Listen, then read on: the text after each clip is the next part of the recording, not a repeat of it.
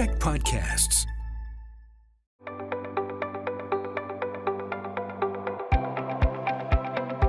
Hi, I'm Bruce Williams. I'm the CEO of the Greater Victoria Chamber of Commerce. This is Chamber Chats, coming to you as always from the podcasting studios here at the Czech Media Group, one of our chamber champions.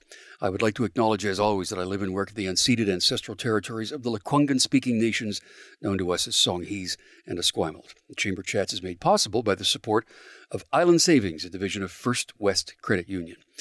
A few weeks back on the program, we were speaking with Paul Nursey, who's the CEO of Destination Greater Victoria, which is the organization that promotes tourism in the South Vancouver Island region. So there's another organization we want to talk about today because there's a whole bigger island out there. And this organization talks all about Vancouver Island. It's standing for Vancouver Island. In fact, they are called 4VI. We're going to talk with them today with the guy who is the acting president and CEO and the VP of Business, Impact and Engagement for 4VI. He's Brian Cant. Hi, Brian. Hello.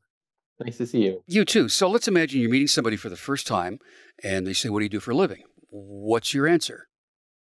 Yeah, the classic elevator pitch is it's interesting because about a year ago, 4VI was formed out of what was formerly Tourism Vancouver Island. So for the first few months, I would say formerly Tourism Vancouver Island, but now I typically say to people, we're a social enterprise with a focus on ensuring that tourism is a force for good for this region forever. And my role is to help steward business development, marketing, and our community engagement.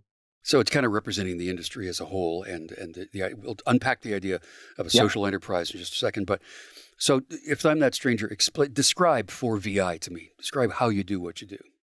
Yeah, so we're a team of people, mostly based in Nanaimo, but we have staff members up and down the island. I'm typically based in Esquimalt. We've got staff members from Port Alice down to here. What we focus on is really two specific areas. We are one of the 6 tourism regions within the province, so functioning as Vancouver Island region and serving our relationship and contract with Destination British Columbia, which is the provincial crown corporation for tourism. And then on the other side, which is within the social enterprise, we have advisory services that we offer to destinations and businesses. So we saw throughout the pandemic how important tourism is because it went away and it left our economy. A number of the other organizations you mentioned are very deeply involved with the actual marketing side, DMO, destination marketing organizations. You don't do quite as much of that, do you? No, well, we used to. Tourism Vancouver Island existed for about 6 decades prior to us shifting to this social enterprise model and renaming ourselves to 4VI. And with that change, it was really happened right before the pandemic. And then, of course, the pandemic changed everything. We used to do marketing through our contract with Destination BC. And so it was direct acquisition marketing for visitors to come to the Vancouver Island region. Most of that is now done in-house, centralized through Destination BC. And so then we offer a specific set of deliverables for the contract that we hold as a region for Vancouver Island in partnership with the other 4 regions of the BC Regional Tourism Secretariat, and then Vancouver Coast and Mountains, which is directly involved and aligned to Destination BC. Okay, so let's back up a little bit to the very beginning. Yeah. You're defined as a social enterprise. What exactly does that mean? Yeah, it's a relatively new concept, I think, here in Canada and mostly in North America, but a really well-established model for businesses in places like Europe. With the social enterprise, we still function as a nonprofit. There's obviously the opportunity to function as a for-profit social enterprise, but what we do, instead of trying to feed shareholders or really just look at a zero-based budget and bottom line, we'll generate revenue from our work through our various contracts and services, and then we'll take the net revenues from that surplus and invest it back into the communities of Vancouver Island. And so we have a goal by 2030 that as a social enterprise, we'll invest $10 million back into the Vancouver Island region through our work. Okay. So I want to kind of you kind of operate within these 4 pillars of theory and how that all operates. So how do you work to support business, first of all? You kind of touched on that, but let's talk more directly about that. Yeah, so the move actually to a social enterprise came out of the pandemic. You'll likely recall the immediate kind of closing, turning off the tap of tourism in most cases, especially here on Vancouver Island when the pandemic first kind of arrived as a major concern.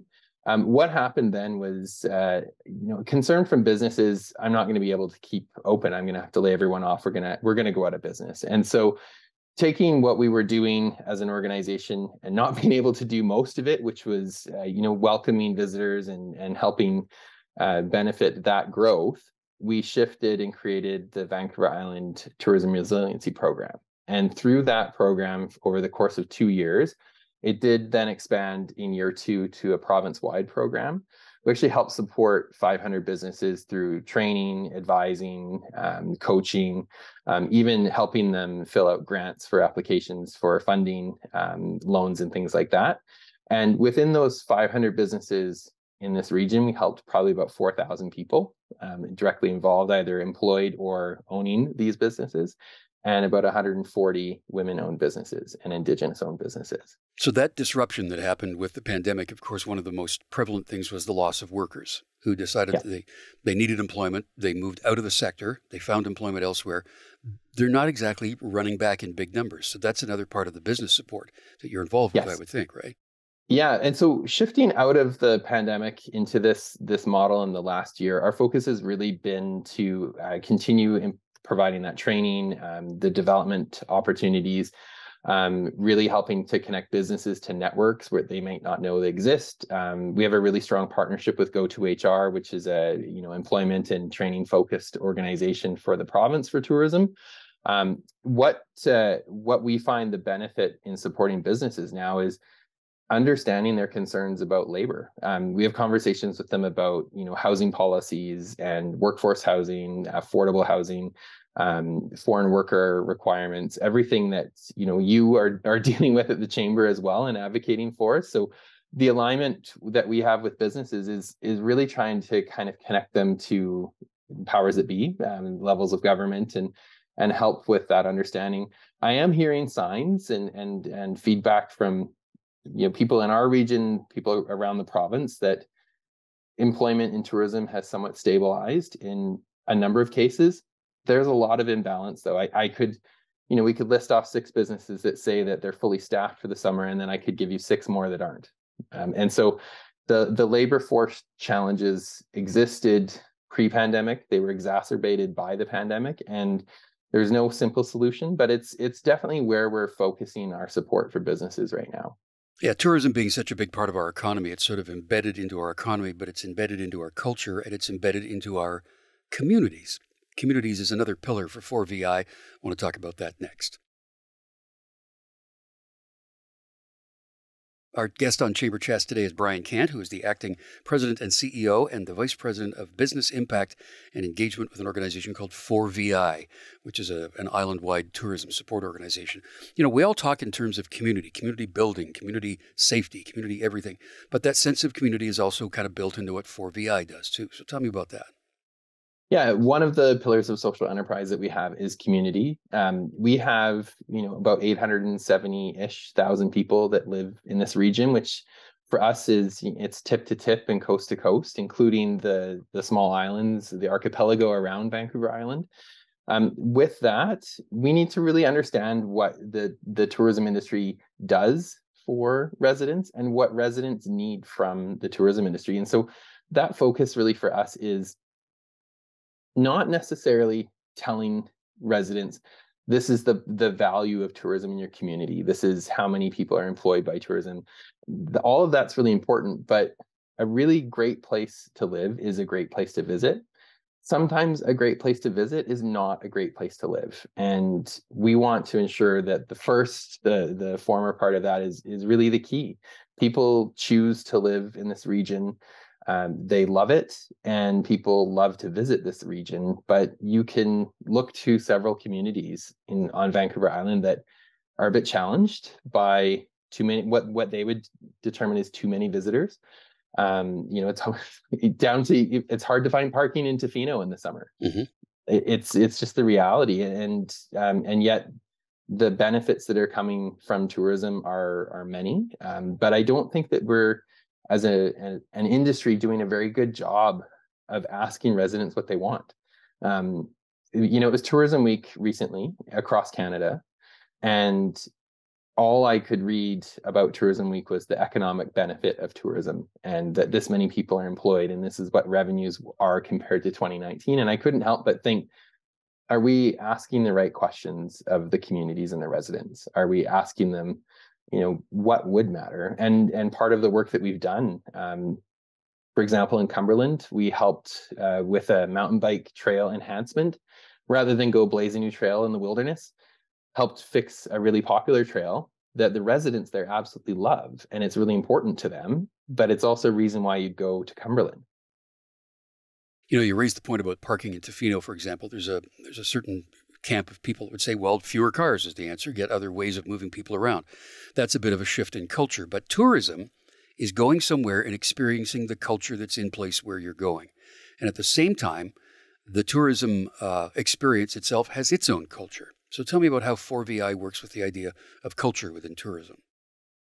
We struggle somehow in really truly understanding culture within the mindset of tourism. And what has really benefited in this region and in British Columbia is the commitment to Indigenous tourism and our work with both Indigenous Tourism Association of Canada and Indigenous Tourism BC. The Vancouver Island region is home to 50 nations. And so we, in our work, represent the Coast Salish, the Nuu-chah-nulth, and Kwakwaka'wakw nations within our region. I'm currently in Lekwungen territory. When I'm in Nanaimo, it's Nanaimo.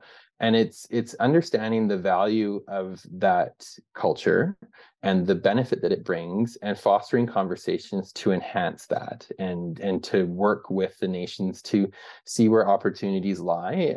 We're all on our path of reconciliation. No one has ever figured out what to do because we've never done this before.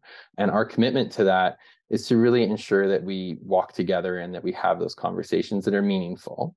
The other side of the culture for tourism is, this is a very diverse area of British Columbia. There are so many different cultures that are represented on Vancouver Island, and it's working with them to help showcase the importance of them through food and everything from food to art and just meeting people. One of the most fascinating things that I've ever done in Victoria, and I've lived here for more than 2 decades, is to visit the Chinese cemetery, which I didn't know existed because it wasn't something that people talked about or knew about.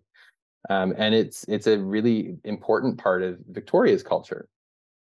Yeah, and if you weren't Chinese, you probably wouldn't know it was there if your heritage was. And the Chinese Museum downtown, which we did a chamber chat with a while ago, another terrific experience. But, when you talk about working with Indigenous operated companies and people who are involved in the Indigenous culture, all of us can learn so much from them about the stewardship of the land as we all work very hard to repair the damage that's been done to the planet. And the environment and sustainability side of what 4VI does is another huge pillar in what you do. Yes, yeah, it's grounding the purpose of the entire team and our mission, ensuring travel is a force for good. We can't do that if the places that we love to visit aren't protected and maintained. We recently, in our first year, worked with Synergy Enterprises, just an amazing organization based here in Victoria, to conduct a full-scale carbon audit of the impact of tourism based on 2019 numbers. We could have easily chosen the 2020 and 2021 numbers, but right. Let's be honest, it probably wouldn't have worked very well. No. But we did a carbon audit based on that. About 10 million visitors to the Vancouver Island region in that year, producing 2 million tons of CO2 equivalent, which you and I can think, well, is that big? But then we could also think, well, that doesn't sound like very much. It's equivalent to about 540,000 cars on the road a year, which in that case doesn't sound like it's very small. No. But this is a baseline. We've never been able to truly measure from a bottom-up approach the impact of tourism on the environment through the carbon output. But from that, it wasn't just, okay, well, we've done that. That's great. It's let's put together a climate action plan to help us become net zero, to help us reduce our impact overall as an industry and set that target toward 2030. And that's just one of the aspects of the work that we're doing in the environmental sustainability side. We're also a biosphere certified organization and working with businesses to help them look at biosphere commitments as well. I think all of us at some point in our lives have gone through some experience, whether it's an adventure or a store or a retail or whatever it might be, where the first impression was horrible. And you said, oh man, I'm never doing this again. I'm never coming back here. Something you guys are doing I want to talk about next, and that is the idea of a first impression assessment. On Chamber Chats today, we're speaking with Brian Cant. He is with an organization called 4VI. He is the acting president and CEO and the vice president of business impact and engagement. So you only get one chance to make a first impression, and you're working with businesses now within your organization to help people with an assessment of the first impression. Tell me about that. Yeah, so we put this together as part of the tourism resiliency program in the pandemic, and we've carried it on since. We've worked with several communities in the Vancouver Island region to conduct a first impressions assessment. Most recently, we did Lake Cowichan.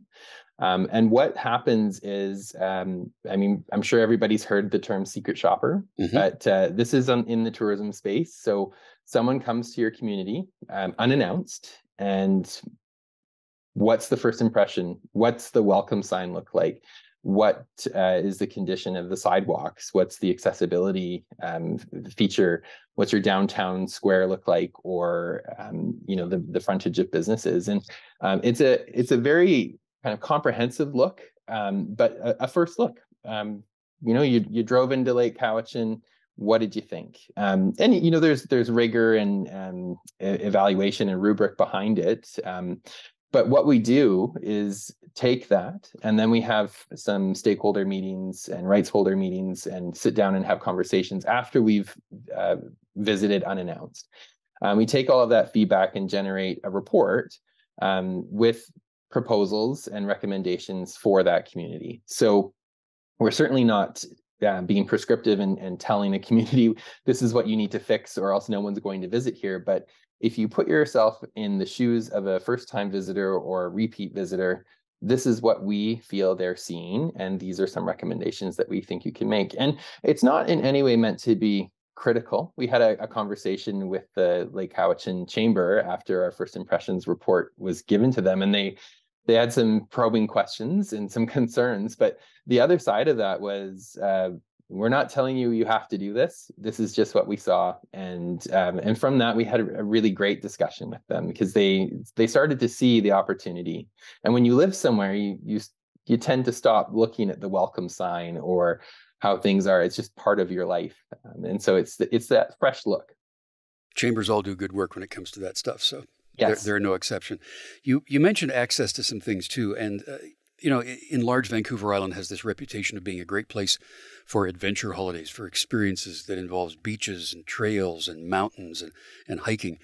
But there are, of course, people who can't enjoy that because they deal with different levels of ability and accessing those things. Tell me what you're doing around that. Yeah, so we worked to create accessible travel guides for 9 communities in our region, and we're actually going to be adding another community in Greater Victoria in the next short while. What it is, it's an online accessible guide that people can go and take a look and see what public and private facilities are offered that would be amenable to their ability. There's a bit of a concept in the accessibility space that everyone is temporarily able-bodied. So at some point, you and I don't have my glasses on right now for the purpose of this chat, but normally would. But we're I think pretty easy to get around. We can do the hikes and things, but that may not last. And so when we do this, it's the recommendations for people that may need to consider how to access the beach, whether they are a wheelchair user, or if they're hard of seeing or hard of hearing. I think of my dad. He's in his late 70s and would love a trip to Tofino, but I would use the accessible travel guide to make sure that we can get him to the beach safely. And so that he enjoys it. And so we're continuing to expand that program, but it was really well received. And we worked with the Spinal Cord Injury Association of BC to help put these plans together. There's interactive videos and there's a lot of imagery, but the nuts and bolts of it is this is how you can access this space. This is fully accessible. This is a space that is on a continuum of being wheelchair accessible to this point, but really useful tactical information for people. You talk about the experiences you had in Lake Cowichan and the stuff you did in Cumberland. Give me another example of what you've done where you've sort of interacted with a community or an experience to help them audit what they're doing.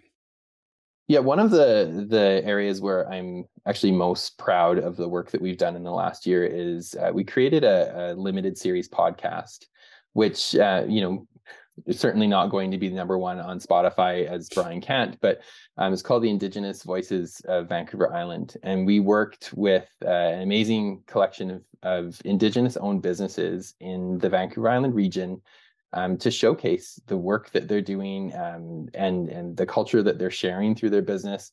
And it was, all over the island and, places that you may not consider, but are offering that unique experience. And so it's definitely, a different approach to marketing, but it's been really well received. The metrics that we have are that it's as popular with residents who live here as it is people who are maybe considering visiting here or have visited here. So people from away.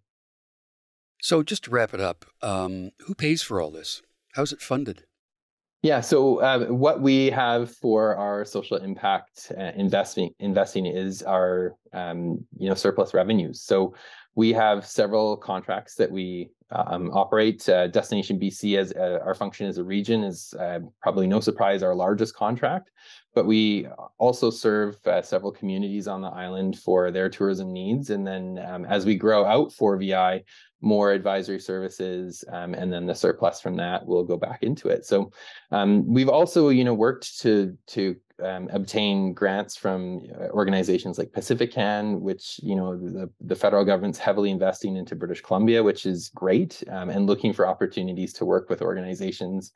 And we've also worked with our other regional partners across the province to generate other work like that. So currently, right now, we're working province-wide on sustainability action plans for communities, which is a fully funded program where communities can sign up, whether it's through the Destination Marketing Organization or the Economic Development Arm, and write their sustainability plan with coaching and guidance and incorporate it into the work that they're doing. Yeah. I'll just remind everybody that Pacifican is the BC Specific Economic Development Arm of the federal government. That's what that is. Brian Cant, thank you for your time. What's the website? It's 4VI, so FORVI.ca. All righty. Brian Cant is the acting president and CEO and the VP of Business Impact and Engagement for 4VI. Brian, thanks for being here. Thank you, Bruce. I'm Bruce Williams. We'll see you again for another Chamber Chat.